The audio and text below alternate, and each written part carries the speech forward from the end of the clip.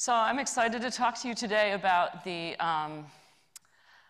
SZ4D initiative. So this stands for Subduction Zones in 4D, that is space and time, understanding the processes that underlie subduction zone hazards in 4D.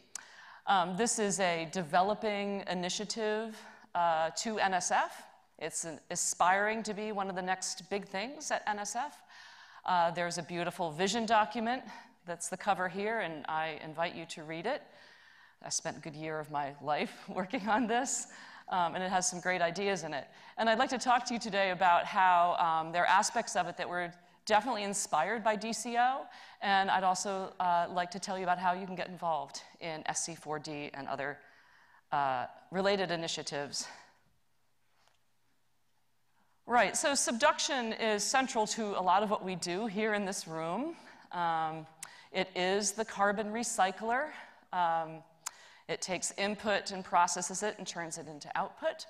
Many people in this room work on different aspects of this, and in fact, probably all the DCO communities work on something in this picture, from the deep biosphere in seafloor sediments, like we've heard about, and serpentinization, which leads to abiotic methane generation, to the high pressures and temperatures that transform carbon in the subduction zone that we've heard so much about, and the carbon outputs, which would be volcanic gases and diamonds. So I think we can all find our place in here in this fantastic carbon factory. Now, an interesting question is how much goes in and how much goes out, and many people have worked on this problem too. This is our latest attempt to balance what goes in and out of, in this case, the entire mantle, not just subduction zones. And you can see we've drawn these balances, the scale actually, as being balanced. That is, given the large uncertainties, it does appear that the inputs and outputs are balanced. And does this mean that the mantle is currently in steady state? But the uncertainties are quite large, especially for some of the inputs you can see. In blue are just the inputs and outputs to the subduction zone. And this is something that DCO has contributed a great amount to over its decade. The altered ocean crust, for example, AOC, you can see those are two completely different estimates. They're pretty much similar. And we also heard this morning that MORBs, you can see the mid-ocean ridge basalts, those are also two completely different estimates, which are quite similar. DCO has also taught us that there's fluxes that we didn't even know about that were so large. For example, the diffuse flux coming out of, whoops, intraplate. Oh, now I have to go back. Backwards, please, thank you. The intraplate output, that's a diffuse degassing of carbon. So we've learned a lot, but we still have a lot to understand. So the sediment fluxes in particular, you can see, could actually dominate the input, but the uncertainties are very large. Within the subduction zone itself, that is just balancing the blue input and blue output bars, you can see there's definitely excess on the input side, and that at least it appears, given these fluxes and uncertainties, that the recycling of carbon through the subduction zone is fairly inefficient right now, although, albeit again, anywhere from 10 to 50% recycling. Now, in the paper that Craig and I did just put together, we really have a different view on this than just the global balances. And that is that this global budget doesn't really apply anywhere, that the fluxes of carbon are so varied on the seafloor that they may have very different recycling efficiencies in each subduction zone. So, for example, there's some subduction zones where we're only subducting mostly sedimentary organic carbon, like the Aleutians, or where we're subducting mostly sedimentary carbonate, or places like Tonga where we're not subducting any sediments at all, essentially, and so we're just subducting carbon in the oceanic crust. And so we would argue that each of these regions is giving us an experiment that we could do. It's a natural laboratory to understand how these different forms of carbon recycle, and that's probably more relevant to coming up with a global recycling understanding. That's something about the inputs. The outputs are spectacular, and we can see them. The volcanic gas community at DCO has done such an amazing job in both measuring and discovering new things about the carbon that comes out volcanoes. This is a movie put together by DCO. The background is actually a real-time, it's going to come around again. It's a real-time image of Turrialba volcano degassing in Costa Rica. And then the data are plotted on top. This is actually over several years. And you can see the CO2 sulfur bounces around, and then it spikes, and then the volcano erupts, and then it drops back down and bounces down, and it spikes, and the volcano erupts. And this happens a few weeks before the eruption. As Marie Edmonds told us this morning, it's a new volcanic precursor. We knew something about this before DCO, but it was Eric Howry's foresight to fund Decade that has put 10 or 20 of these multi-gas boxes around volcanoes in the world. So we now have this time series data that's showing us completely new phenomena that happen before volcanoes erupt. So it's totally cool, but what's causing it? Is it deep gas that's more carbon rich? Is it sulfur getting scrubbed? What's happening? So we still have a lot to learn about this phenomenon. And I'll tell you, this scientific discovery is something that actually did drive this SC4D initiative in part. It was 2016 when Tobias Fischer and Marie Edmonds had both come to the Subduction Zone Observatory meeting, which led to this initiative. And they gave this jaw-dropping talk about these data. And it really inspired the community to focus on a subduction initiative that had at its heart understanding geohazards. And this is something quite different than the initiatives at NSF that had come before. It's the science behind the hazards, the fundamental physics and chemistry behind tsunamis and earthquakes, volcanic eruptions, and landslides, with a specific goal to understand, to increase our predictive understanding, but that what we're trying to do is understand the fundamental physics and chemistry, like what's driving that CO2 sulfur ratio to rise, in real time and through geological time. So that's kind of the mission statement for the SC4D initiative. It's focusing on 3 different frontier areas that are inspiring it. One is the volcano observatories I just talked about. The other is actually seafloor geodesy to see what happens actually before earthquakes happen. And the other is to connect landslides to faults, accretionary prisms, and mélange. So these are all kind of work that's being done at the bleeding edge. And again, DCO informed a lot of this project. The implementation concepts are still to be discovered and defined by the community. They range from anything from kind of a global attack, looking at either seismic gaps or actually all the volcanic global emitters. So on that map, everything that's red is a volcano that's actively emitting SO2 measured from space, or it's actively deforming. These are the active volcanoes where we could actually measure something. There's only 80 of them. It's finite. Maybe in a decadal plan, we could instrument all these volcanoes with arrays. On the other hand, people are arguing for an arc scale process. Let's look at South America or Central America and really look at an entire system, how it varies along strike. And then there's other proposals to use a rapid response attack that let's wait for the events to happen and then study them as they recover. I think you can see in all of those that there's a clear future in the DCO gas community. I think you understand that I'm one of the greatest groupies of the volcanic gas community. I think they are an amazing bunch of people, and they've really come together under DCO, and there's a lot of early career people, and there's a lot to discover. So we've seen within DCO of putting mass spectrometers inside Land Rovers and driving up to the volcano to measure carbon isotopes in the field. And then Emma Liu and Kieran Wood are developing something they're calling a dinosaur egg, which is an instrument that's deployed by drone into volcanic craters that would be otherwise too dangerous to approach.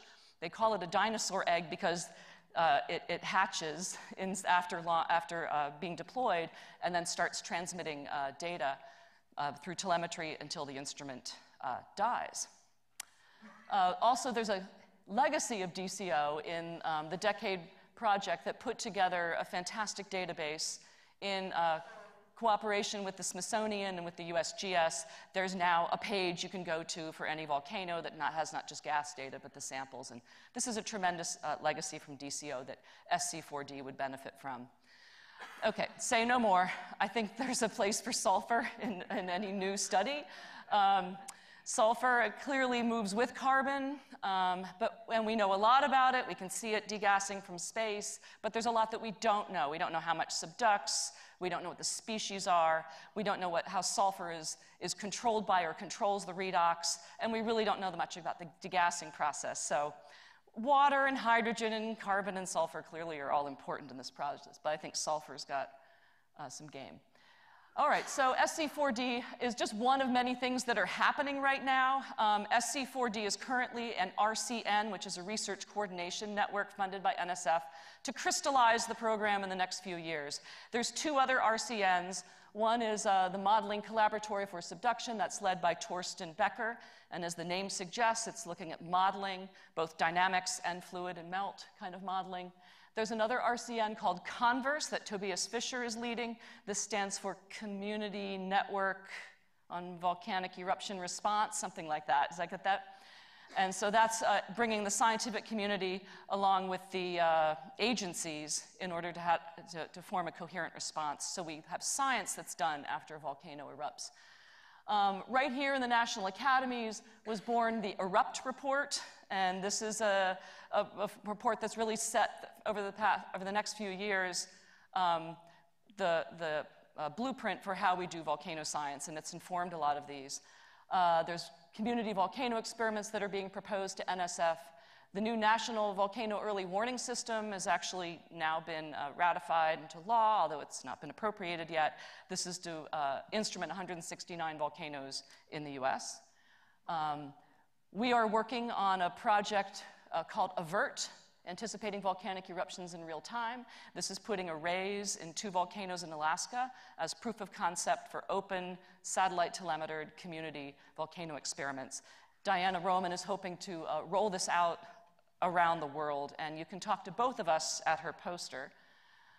Just to show you that there is some real money that's attached to these, NSF has already spent $1 million in planning and $5 million for the new seafloor geodesy. The USGS, if it gets appropriated, is getting $55 million. And then this project is within review in the approval process at the Moore Foundation. Okay, so my final slide is how you would get involved. There's an SC4D webpage, sc4d.org. Please join the mailing list. There are working groups that are attached to SC4D. One is the Magmatic Drivers of Eruption. Please join that working group if you're interested in volcanoes and how CO2 cycles and how it leads to eruption. We're going to have an AGU town hall, and look out for workshops next year. Tobias, how many workshops did you have this year?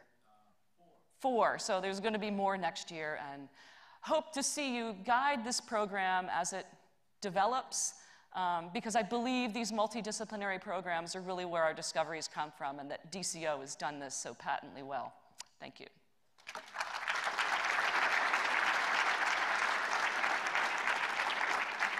Thank you very much. Question here. Hi. So hey, Peter. Terry and I never talk. This is my colleague, yes. We never talk, so we have to do it here. So could you go back to your subduction fluxes slide? I can't go back. These guys could? I don't know. That might be hard for them. These are the bars on the balance, the one or the map?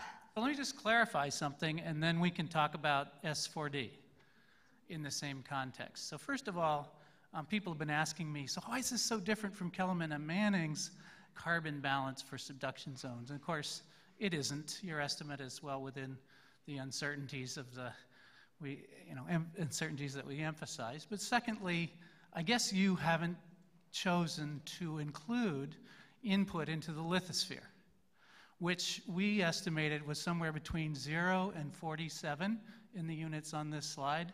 And so if you put 47 on top of the blue output bar, you would find that more carbon is coming out of ARCs than is going in, which of course isn't right. But it just emphasizes that we really don't know, and that your paper did not include those reservoirs and fluxes. So now let's talk about subduction 4D. Thank you, Peter. Everyone read Kellerman and Manning, right. We were trying to update DCO's most recent inputs and outputs. I wasn't trying to advertise our paper. I was responding to the implication that our paper was wrong. Now, let me move forward to my question. So, can we keep the rest of this very brief, Are crystalline rocks please? and fluxes involving crystalline rocks going to play any role in subduction 4D? Because the Margins Initiative and the Geoprisms Initiative, which you very ably led, involved a lot of work on those rocks, and the results were very important. And I'm just wondering where that community fits in the context of subduction 4D. I hope there's a place for that community, but Subduction Zone 4D is a different project. It's really about geohazards, and it's really focused on how volcanoes prepare to erupt, but also there's a geological time aspect to this, and so understanding the volcanic record through the whole lifetime of an arc system would require understanding crystalline rocks. Okay, thank you very much. And one last question. Yes, Terry, a great talk. So I have a question about this, the force D, the times D. So what is the scale when you go back into the past or the present? What range of time are you thinking about? And also, what's the time resolution? When you try to predict the eruption from the sulfur to carbon ratio, how far in advance can you do the prediction? Right, well, the several volcanoes that have shown this phenomenon show it occurring a few weeks before the eruption, so it's actually a useful time frame. But I guess the 4D is some things actually happen minutes before an eruption, or seconds. And so looking at water diffusion and crystals can tell us things that are happening minutes to seconds. In terms of the geological time, it's probably not the Archean. So again, we're focusing on systems that are hazardous today, and what's relevant would be, say, maybe a 50 or 100 million year time scale for a given arc system and how the volcanoes have evolved. So that's kind of the perspective. Okay, thank you very much.